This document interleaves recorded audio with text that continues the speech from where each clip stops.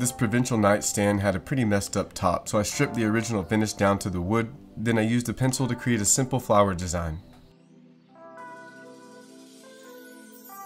Then I dipped a rag in wood stain and traced along the lines, using the wood stain with a shading technique to define the lines of each petal one by one.